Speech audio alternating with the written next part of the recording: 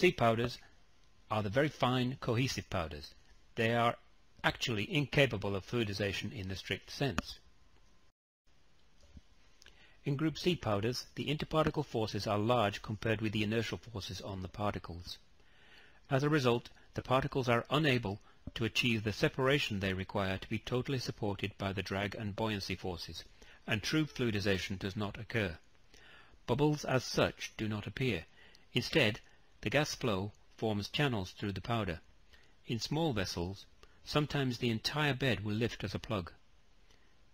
Since the particle is fully supported by the gas, the pressure loss across the bed is always less than the apparent weight of the bed per unit cross-sectional area.